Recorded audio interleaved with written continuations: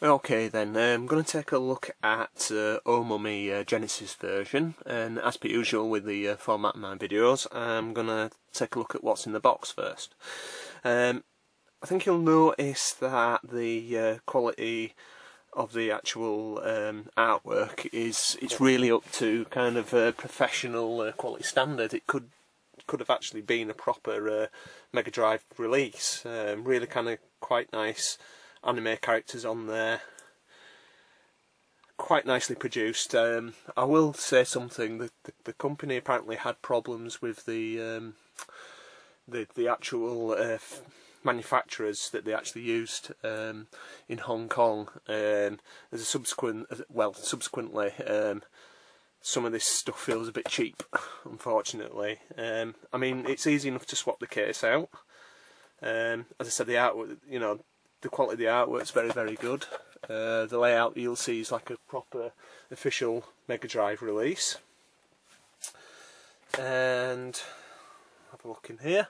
So we've got our game cartridge, and we've actually got the manual as well. Slight problem with the game cartridge that I found was the fact that sticker's fine, that looks great, well, you know, all nice professional product. But the cartridge itself, it's actually quite easy to take apart. They've not put screws in here. They've put it's just like a press stud. You press them both together, and yeah, it stays together.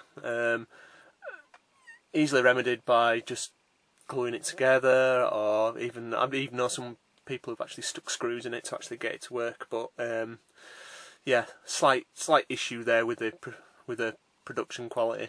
I can live with it. It is a fan-made game, so I suppose there are certain allowances, and luckily the game itself is very, very good, so it can get away with it, really. And now we've have a look at the actual manual itself. Really, really nice, high-quality manual. As you can see, it's kind of multiple languages, but it's actually better than some Megadrive release instruction manuals I've seen. Full colour, it's more kind of Japanese style than the European style cartridge. Lots of yeah, little bits like this, like the disclaimer manual on there. There's someone smashing up a SNES as well, a bit of Megadrive SNES rivalry there, telling you not to ram the cartridge into the actual console itself. But yeah, I found that kind of little touches, there's quite a few little touches like that which are quite cool. The obligatory note sheet in the back as well gives it that extra level of authenticity. A nice little graphic on the back there. So, as I said, you know, it's very hit and miss, really, as a package. Looks professional. It's got some lovely little features, but it's let down just by sloppy manufacture, which the company themselves, yeah, are kind of aware of, and I'm sure for the next release they'll sort that out. Okay, so yeah, I'm in the lovely loft here, and Oh Mummy, verdict time. I'm really impressed with it, actually, to be honest. You'll have seen in the kind of like in the what's in the box section that the actual package itself is very kind of like, I've used this phrase before, it is very hit and miss. There are certain aspects of it that are really nicely put together, and certain aspects of it which are a bit shoddy, which are manufacturing issues. Basically, the company is a team of kind of complete independents. This is one of the first games they've released, and it was just to see if they, I think basically if they could actually pull a game together and actually release it. So had issues actually getting the game through as well, which again, annoying, really annoying, sending multiple emails to actually get them to send the game. But I can forgo all that, because it's all about how the game plays at this point, and luckily for them, it's a cracking game.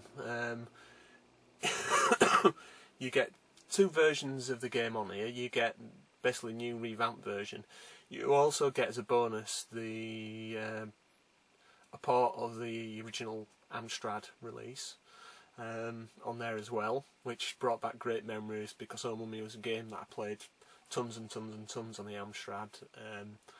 Very competent Amidar clone, set in a kind of like in Egypt, in basically in a series of mazes where you basically have to go around the sarcophagus, or I don't know whether it's kind of like you're digging out these bonuses and other mummies, and you know, all sorts. It's a really cool game, really cool maze game actually, and yeah, the revamped Genesis version is amazing. It adds loads and loads and loads to the formula. It makes it a much better, in-depth game, I think. Graphically, you'll see it looks very nice, up to a professional standard, I'd say. The remix soundtrack is just really cool as well, really catchy. They've added more power-ups in there. There's even some pretty impressive boss battles too, which weren't in the original. Yeah, as I said, all those problems that they had with the manufacturer go by the wayside really when it's such a good game, and it's slightly annoying that, you know, other outside issues that weren't to do with the game, you know, nearly derailed it. But I do highly recommend it. Not cheap to pick up at the moment. Part of the problem they actually had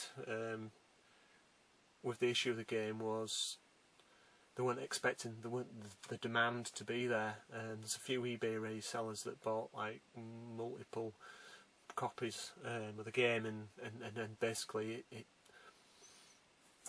buggered up the production, because they weren't geared up to produce so many copies of the game effectively. So it's a shame that something like that's kind of spoilt the experience to some degree. But as I say, if you can find a copy and it's reasonably priced, I'd pick it up because it's great.